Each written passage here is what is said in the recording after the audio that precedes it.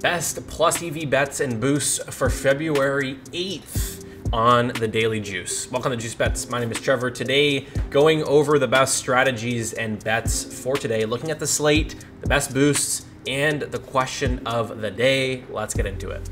A really nice slate on NBA today with 9 games. NHL is also back today with a bunch of games. We've got 7 on the NHL slate, some really good games as well. And as always, man, college basketball, tons and tons and tons of games and volume here. So as always, make sure you are in the VIP Discord and you follow me on Twitter. Free picks going on Twitter, on FanDuel, Caesars, all of that, DFS plays as well. And all of my bets are in the VIP Discord. Link down below for a 3-day free trial.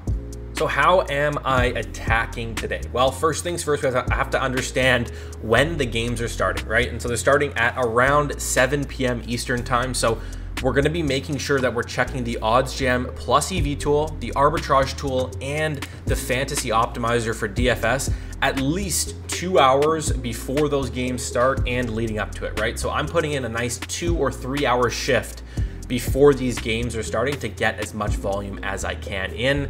And like I just said, if you don't want to actually go and do this work, we post all the plays in the VIP Discord. The best boosts for today are always posted in the Discord. Let's go over them here. For DraftKings, we've got the NBA Threes Day promo. We're gonna be going with Klay Thompson to get the first 3 in the game. And how this one works is you get 50 cents back per 3 in this game. So obviously we want to target the game with the most 3s, right? So the Warriors and Pacers are top of the league in 3-pointers. So obviously we're going with this game. And then basically you kind of just take your pick, try to get value if you can. We're gonna go with Klay Thompson, but make sure you do opt in for this promo and get your bet placed, and make sure you're checking what the minimum amount is. For me, it was $10. For Mitch, it was $50. It really depends on your account. DraftKings, 25% college basketball parlay boost. This is an 18% EV play here. Under 151 for the Samford game, under 71.5 team total for Quinnipiac, and over 142 for the Stony Brook and Elon game. You parlay that together, you get your 25% boost with a 3-man parlay here, and we're gonna get a plus 734 payout. So put your $10 on that, and you'll be on your way with a nice 18% EV play. Next thing, another boost, NHL 33% same game parlay boost. These actually aren't a same game parlay, but you still get your boost. Flames, we're gonna go Flames under, and then Avs plus 1.5, and the Jets over 1.5 first period. And sorry, I said that was wrong. I said that wrong. Flames first period money line, Avs plus 1.5, and Jets Flyers over 1.5 first period goals. So you get your 33% boost on that, and it's a plus 716 play, about 20% EV.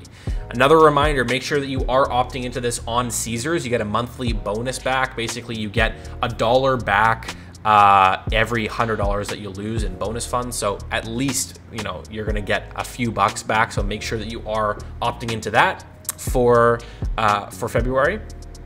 Next one here, an NHL 50% parlay boost on Caesars.